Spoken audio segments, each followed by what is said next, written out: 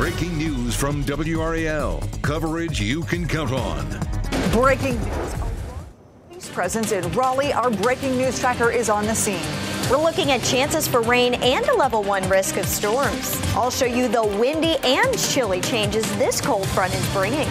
Then, should ballots from early voters who died before Election Day count? We go into the in-depth mailbag now at 7. All right, new in the last 10 minutes, a death investigation underway right now in Raleigh. Officers tell us a teenager has died.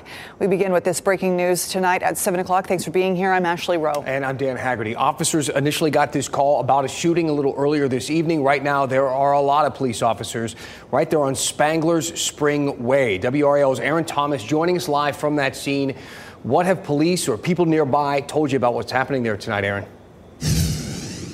Well, I can tell you, Dan, based on this police presence, we've counted nearly a dozen police cars on scene. A lot of the lights are so bright. We've had several neighbors that have come out of their homes just to see exactly what happened. And we're still on scene working to gather more information. But we can see them focusing much of their attention at this two-story home that's covered by a lot of this police tape here. And I want to show you some video that we captured on scene to kind of go through the investigation process. So we saw a police officer. It looks like he was scanning in one of the rooms. It looks like it's likely a bedroom and was also near one of the doors. We also saw what appeared to be a bullet hole on the siding of the home above the stoop. We also saw several officers using flashlights and searching the surrounding area where many of these homes are located. But obviously a lot of questions that we still have, such as what time did this happen? What is the condition? Well, we know that the person's dead, but we also want to find out what led to this shooting, and we want to eventually find out their identity. Of course, we'll have any new updates later in our newscast as well as online. Aaron Thomas, WRAL News, live in Raleigh. Thanks, Aaron. Brian Schrader here in the WRAL Live Center, where new at 7 o'clock. We are working to learn more about a death investigation in Cary. This is video from Sky 5 that we shot around 4:30 this afternoon on Smokemont Drive. Cary police say around 3 o'clock they got to that neighborhood with a report of a body found in that home. And you see that there is police tape up around that home. Cary police said that the public is not in danger. We're working to gather more details about this. Look for updates through the evening on the WRAL News app and, of course, tonight at 10 and 11 here on WRAL News. I know you'll be following it. Thank you. It's about to get a whole lot colder. Rain, even a chance of severe weather could be on the way. Meteorologist Kat Campbell is in the WRAL Severe Weather Center with a closer look. Kat? This is a pretty potent system that we have coming our way. Right now, we already have some showers and storms in parts of Louisiana all the way up, and this is headed toward the Midwest. This gets here tomorrow night into Wednesday. So during the day tomorrow, it'll be cloudy, but overall it looks pretty dry. It's not until tomorrow night that we would see some showers moving in. This is 2 a.m. We've got some rain pushing through the area, and we'll see some of that rain continue through the Wednesday morning commute. We could see another band of some hit or miss showers and storms Wednesday afternoon, and although it doesn't look like much, those would be the showers and storms that could produce some damaging wind gusts. The reason why we're under a level 1 out of 5 risk for severe weather is for that threat for strong winds. But even if you don't see a thunderstorm with strong winds, everybody's going to see strong winds when it's not storming. I'll have a closer look at how high the winds could gust coming up. All right, we'll talk to you soon. Thank you, Kat. Let's get to a couple of the big headlines today. Here are the 5 things you should know right now. Raleigh police are investigating an assault on Walnut Creek Trail over the weekend. Officers got a call just before 8:30 on Sunday morning along South Saunders Street. The woman says a man hit her in the face and then ran away. Officers are still looking for the suspects. The race for a seat on the state Supreme Court is razor tight. It's separated by just 66 votes. Democrat Allison Riggs leading Republican Jefferson Griffin. Griffin is suing the state elections officials right now, saying they're not giving him public records on this, as they want to see every vote is counted properly. But this afternoon, emails obtained by WRAL shows his attorney canceled a request for a court hearing. Elections officials tell us that that's because they already provided all the requested records. The Canes announced a makeup date for the game, if you remember, the one that was postponed because of Hurricane Milton. They were supposed to play in Tampa on October 12th, but it was right after a deadly storm. It just wasn't the time to have that game. The teams will now play each other in Tampa on January 7th at 7 p.m. Clean water is flowing again in Asheville, more than 50 days since they lost it in the storm. The city lifted its boil water advisory today. Test results showed the water now free of E. coli and other contamination. President Joe Biden is asking Congress for nearly $100 billion in emergency disaster relief. This is all for Hurricane Helene and Hurricane Milton relief. Most of the money, about $40 billion of it, would go to the Disaster Relief Fund at FEMA. As lawmakers push for more federal money for the two most recent disasters, North Carolina is still figuring out its problems with disasters from years ago. Today, the woman in charge of Rebuild NC once again faced questions from lawmakers. Laura Hogshead was asked about why more than 1,000 homeowners are still not back home years after Hurricane Matthew and Florence. This is at least the fourth hearing over the last year and a half where lawmakers questioned her leadership and progress. Chairman Brendan Jones asked her to resign. Is it your fault where we are with the numbers? Yes, sir. This is my. Will you turn in your resignation today, please? That is for the governor and for DPS. I'm asking you, as this committee, having met with you several times, and I am frustrated, you can tell, will you turn in your resignation today if you're admitting your fault? No, sir, I will not resign. Okay. Hogshead also told lawmakers the agency is out of money. They need at least $160 million to continue. So why is the same person who led the failed recovery efforts still in charge of the agency? WRAL investigative documentary reporter Kristen Severance produced a documentary about this on the thousands of storm victims still waiting to go home. She explains how we got here. Aftermath introduced you to some of the thousands of hurricane victims left homeless after Hurricanes Matthew and Florence. Rebuild NC had nearly $800 million in taxpayer dollars to get low-income people without insurance back home. Delays, red tape, and mismanagement left people waiting years.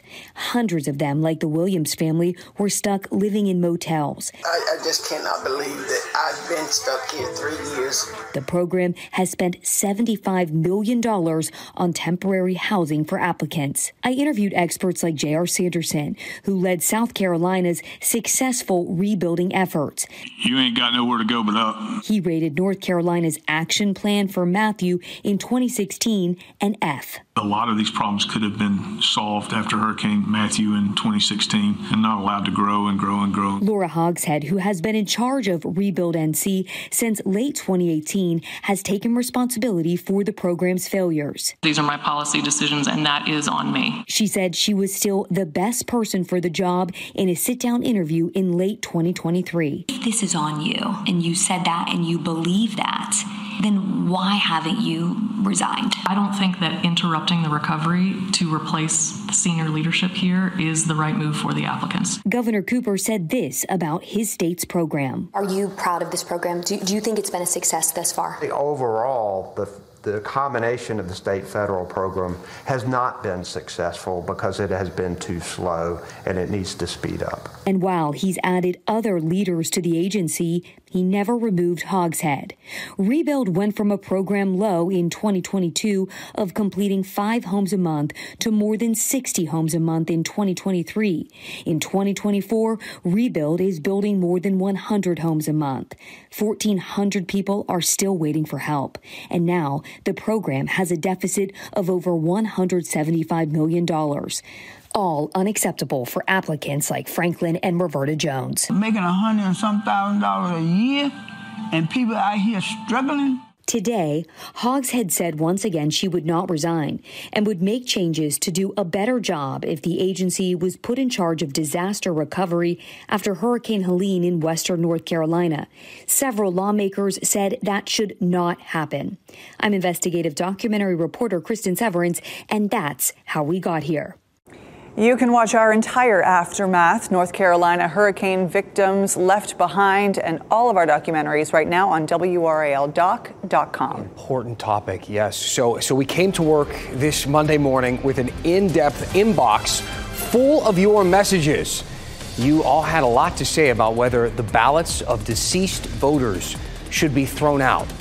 You want to talk about it, so we'll keep the conversation going, shall we? Let's go in depth into the mailbag after the break. Brian? Dan here at the WRAL Live Center. A traffic alert for Fayetteville. The police there have closed a part of Ramsey Street, the southbound lanes, right around Hillsborough Street. I've looked at some other sensor data indicating some pretty heavy delays there. We're working to find out exactly why they have closed that section of Ramsey Street. Also, we're following breaking news in East Raleigh right now. WRAL's Aaron Thomas is on the scene of that investigation in an East Raleigh neighborhood. If we get any developments during this newscast, we will let you know.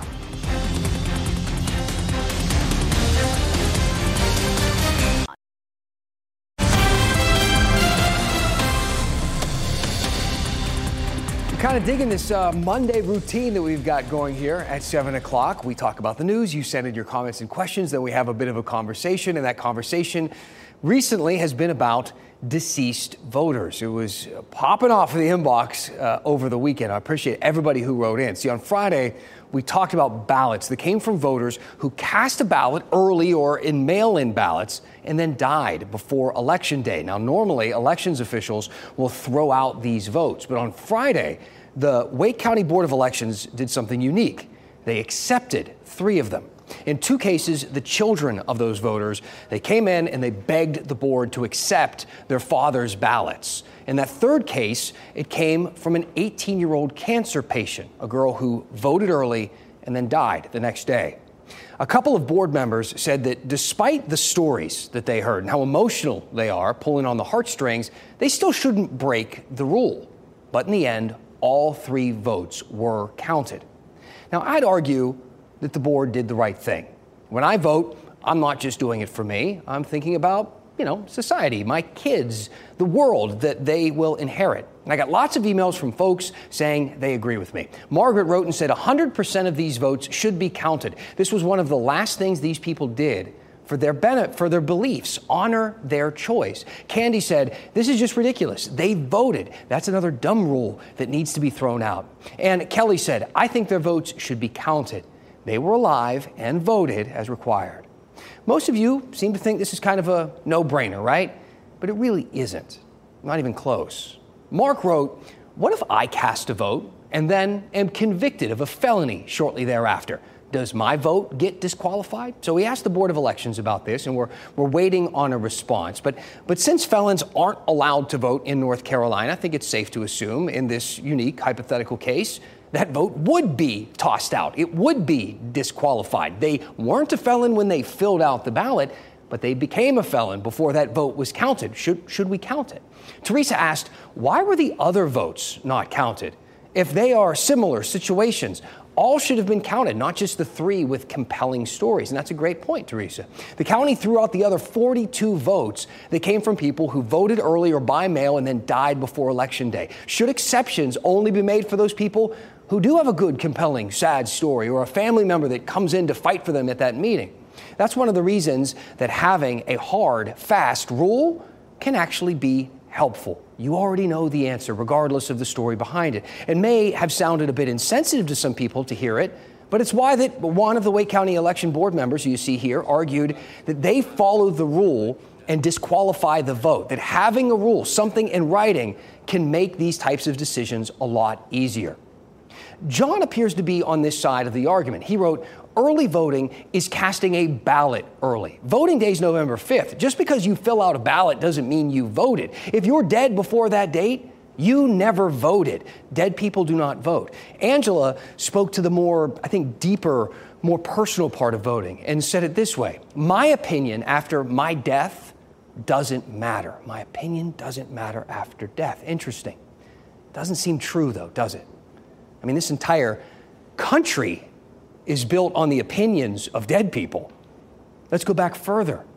The Roman Emperor, Marcus Aurelius, said death is inevitable, but we can choose we can choose to live fully, leaving a lasting legacy of wisdom and virtue, impacting the world positively. He wrote that opinion about 1,800 years ago, and despite me stumbling through it, I like it. And you don't need some dramatic example from Marcus Aurelius to understand this. My grandfather died 8 years ago, and when I'm faced with something difficult, I always think, what would my pop do here? What would he say? What would he think? Let's not take that part of voting for granted. The emotional part, the romantic part of it. Yes, when it comes to who won, it's technical, numbers and counting votes and that sort of thing. But the question of how they won is a lot deeper. It's a lot more personal. Yes, people vote for policy and party and that sort of thing, but they also vote when they're inspired, when they believe in something. And we live in a country where that feeling can inspire an 18-year-old with cancer living her last 48 hours on Earth to spend a little of that precious time filling out a ballot, being an American, caring about what she's leaving behind for the people she loved. That feels like something we should cherish. Angela ended her email that she sent by saying, try not to contaminate the conversation with your personal opinion next time. No. Angela, that's this part of the newscast. This is how we do the in-depth part of the 7 o'clock news. We talk about stuff. It's a conversation. I say my thoughts, you say yours. Kind of helps us to get to know each other, maybe fill in a few of our blind spots. We all have them. So let's keep the conversation going. Tell me what you want the news to cover. Send me an email, dan@WRAL.com. What topics need us to do an in-depth segment?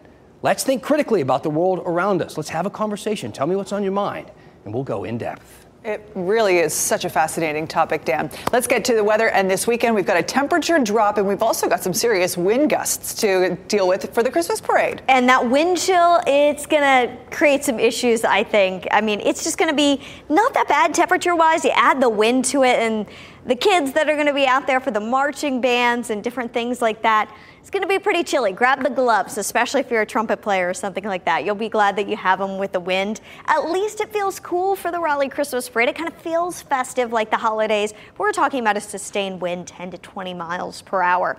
And it's not just going to be windy on Saturday for the Raleigh Christmas parade. It's going to be windy for pretty much the entire second half of the week. And because wind isn't something that you're typically looking at on the forecast, you know, you look at the icon, the high, the low. I really want to stress that the wind is going to be an issue later this week. We go from 73 on Wednesday down to 56 for the high on Thursday. It's that blustery northwest wind that starts to push in some of the cooler air, and it's a stretch of some cooler air on the way. You've got 2 more days with highs in the 50s, and then temperatures tank Thursday. Friday, just 53 for the high, really feeling more like winter at the end of the week. But by next week, we've got some 60s, and it does look like an early outlook could have us in the 60s for Thanksgiving. Let's talk about those winds. Wednesday night, we start to see the winds picking up 30 to 40 mile an hour wind gusts possible. So if you have any kind of loose decor up on the outside of your house, make sure that you really strap that down. Thursday, Friday, winds gusting 25 to 35 miles per hour. And then Saturday, 30 to 35 mile an hour wind gusts. It's all due to this front that passes by, and then we're going to be wedged between low pressure and high pressure, and that's what creates a strong wind gust. The next system gets here Wednesday, and we've got some rain possible Tuesday night into Wednesday.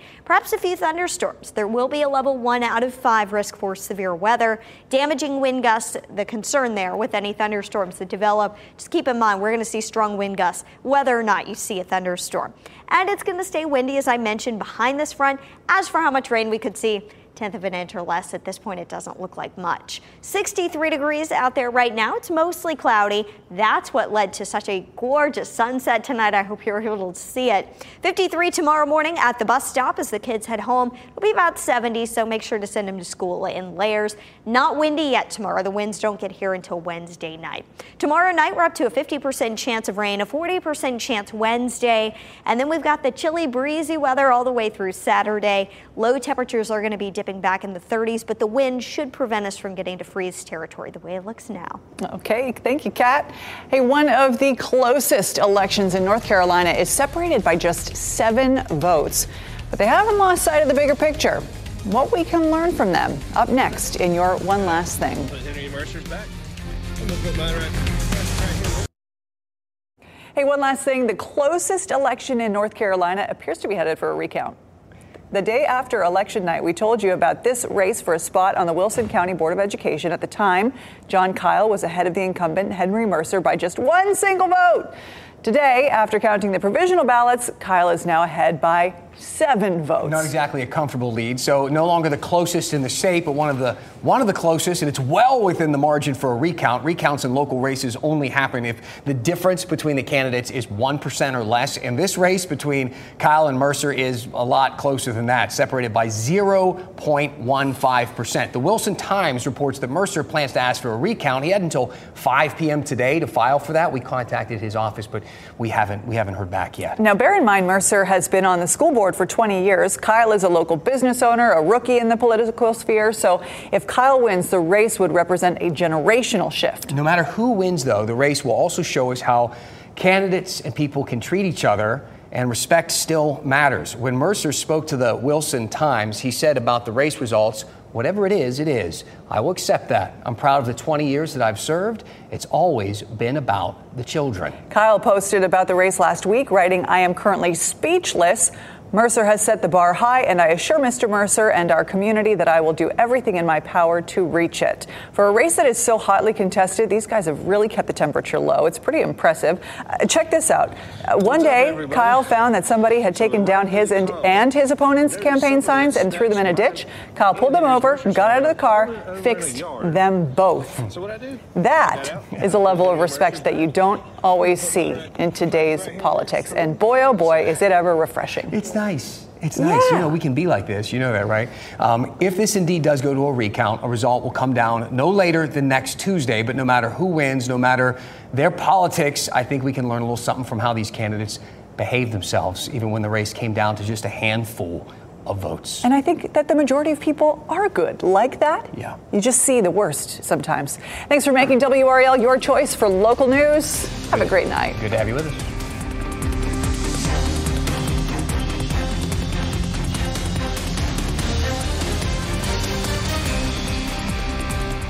Keep watching WRAL News over the air Channel 34 and Spectrum Channel 1257.